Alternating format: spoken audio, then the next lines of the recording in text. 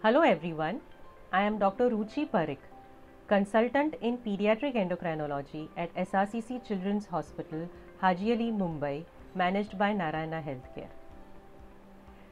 Today, I will be talking on various hormonal issues seen in children, thus breaking the myths doing round in our society. This will also give you as parents an understanding for timely approach to the specialist, which can pave the way for optimal management and outcome. As a pediatric endocrinologist, we manage children with abnormalities in the regulation of glands by these hormones, which broadly deal with growth, puberty, thyroid and pituitary gland, blood sugar, calcium and vitamin D, and bone disorders. Growth disorders are the most common endocrine problems seen in children. Growth includes height, weight, and body mass index. It is a myth that all short children will grow taller later, or girls as a gender are always short. Also, it is important to understand that all chubby looking children may not have healthy weight. So, it is essential to identify the short stature or excess weight. What are the red flag signs to seek the services of a pediatric endocrinologist? Children who are born early or very low birth weight, 10% of these children may fail to catch up to peer appropriate growth. Children who have recently slowed down their height or growth rate. Children who had poor weight have recently put on excess weight in a very short period of time. Or children who look shorter than their tall parents. Or children who have overweight and obesity. This overweight and obesity can track to adult obesity and related comorbidities like diabetes mellitus, hypertension, dyslipidemia, stroke, and heart ailments. Growth charts are an easy way to identify growth disorders, and these are regularly maintained by pediatricians. This can also be managed by parents on an app-based program. Pubertal disorders.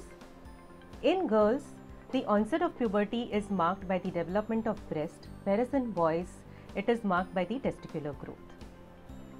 Pubertal growth spurt is seen in girls before the onset of menstrual cycles, whereas in boys before the appearance of facial hair. The pubertal age is defined by the maturation of bone rather than the actual chronological age. Hence, all children may not complete growth and puberty at the same age. What are the red flag signs to seek the opinion of a pediatric endocrinologist? If the onset of puberty is delayed by 13 years of age in girls and by 14 years of age in boys, or if the onset of puberty happens earlier than 8 years in girls or earlier than 9 years in boys. In girls, if there are irregularities in the menstrual cycles, or if they have missed the cycles for more than 6 months after an initial regular monthly cycles. Disorders of thyroid gland. In children, most common dysfunction of thyroid gland is hypothyroidism, which means there is decreased secretion of thyroid hormones from the thyroid gland. This can affect children right from newborn to adolescent age group.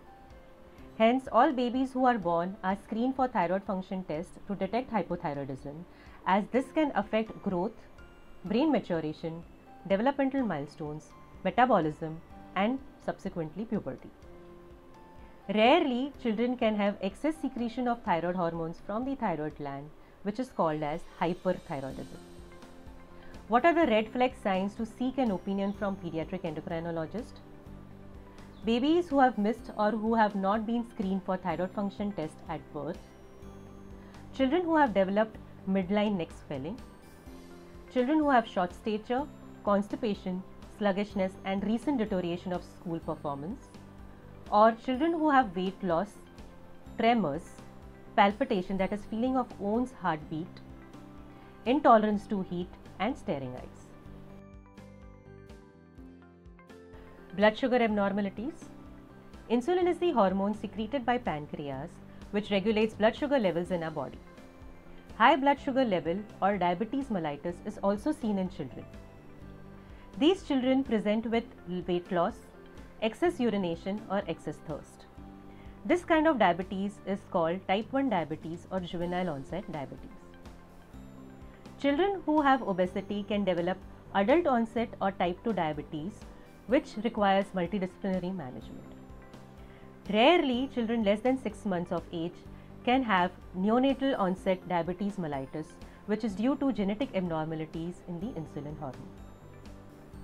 Like high blood sugar levels, children can also develop low blood sugar levels, which is called as hypoglycemia.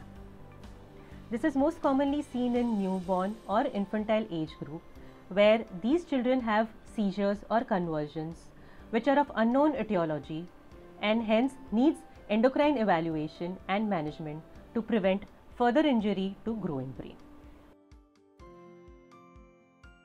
Calcium, vitamin D and bone disorders. These children can have recurrent fractures or can develop rickets or abnormal looking limbs, or have abnormal looking dentition or gum swelling, or have seizures which are of unidentified origin. Children with different looking genitals or absent testes from scrotum or small looking penis should seek an opinion from pediatric endocrinologist besides pediatric surgeon or urologist. Also, children who have chronic illness related to kidneys, joints or bones, cancers or ailments like epilepsy, thalassemia, etc., they can have endocrine issues in the long run due to the underlying illness or their management. It can affect growth, puberty, thyroid and pituitary glands. Hence, these children need screening to identify these issues for timely management. Thus, it is important for parents to have an awareness for endocrine issues in children, which can help to identify early in time and hence lead to a better management and outcome.